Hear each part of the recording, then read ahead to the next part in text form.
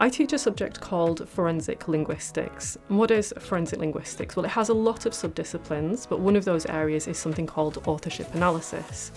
Within authorship analysis, we examine documents, particularly texts within those documents, and we try to figure out, does this text look like it was written more by person A or by person B? So a classic example of this is, imagine someone has a phone and they're receiving these text messages and they're very threatening.